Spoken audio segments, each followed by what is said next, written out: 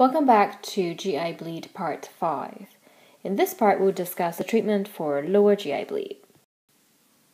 As similar to the treatment for upper GI bleed, there is empiric treatment and specific treatment once we have an idea of the cause of the bleed.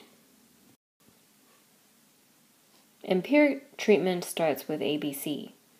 After ensuring airway and breathing is adequate in the patient, we want to tackle circulation.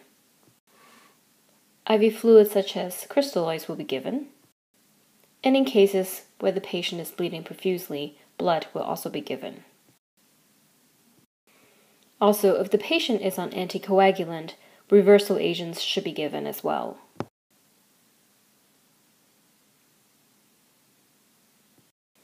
And now let's look at the specific treatment for the patients with the specific cause for their lower GI bleed. As you might remember, the causes for lower GI bleed include colitis, tumor,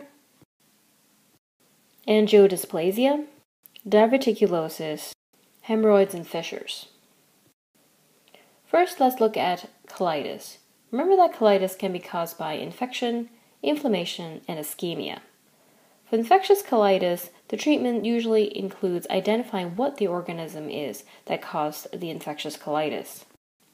Once the organism is being identified, then antimicrobials should be started. In the emergency department, there often isn't enough time for us to identify the organism, and therefore we need to obtain a culture of the patient's stool while they're still in the department. For inflammatory colitis, that usually includes ulcerative colitis and Crohn's disease.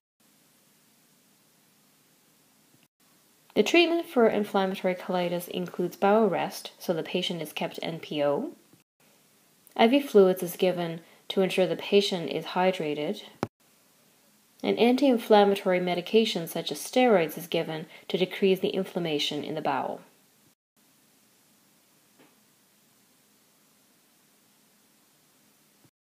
There are other specific treatment for inflammatory colitis that we will not be discussing here.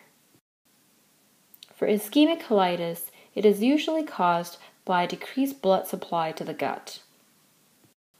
The patient needs to be on bowel rest and therefore they should be NPO. Antibiotics is often given. If there is perforation of the bowel, then the patient will need surgery.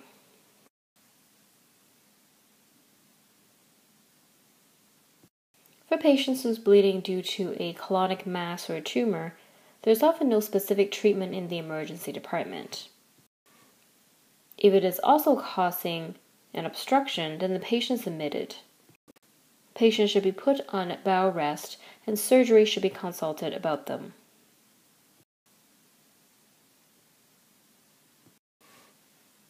Angiodysplasia can be treated by different ways to burn the vessels during colonoscopy.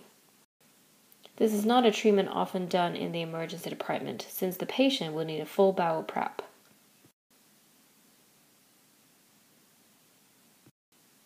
How about for diverticulosis? Diverticular bleed can be brisk. Sometimes an embolization can be done by interventional radiology to knock out the blood supply to that particular part of the bowel. If it does not settle down, surgery might be needed to resect the part of the colon with the bleeding diverticulum. And lastly, for fissures and hemorrhoids. These tend to bleed during bowel movement and made worse by constipation. We can decrease constipation by increasing fiber intake and giving patient a stool softener. Cream with steroid can decrease the amount of bleeding for internal hemorrhoids. Interestingly, cream with nitroglycerin or calcium channel blockers such as diltiazem have been shown in studies to decrease fissures. Both fissures and hemorrhoids tend to have small amount of lower GI bleed that tend to resolve on its own. In summary, we discussed the empiric and specific treatment of patients with lower GI bleed. Thank you for watching.